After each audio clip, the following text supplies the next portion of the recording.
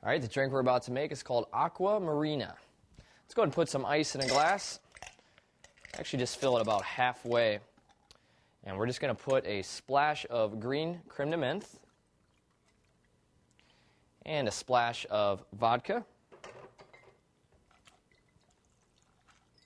and a splash of lime juice. And we'll just give that a quick couple shakes to get it chilled a little bit.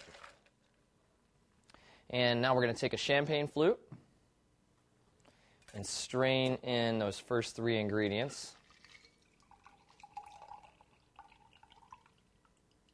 So we've got a bright green cocktail so far. Now we're going to take our champagne or sparkling wine, which should be well chilled already. And we're just going to fill all the way to the top. Isn't that beautiful? Enjoy. Aqua Marina. Bottoms up.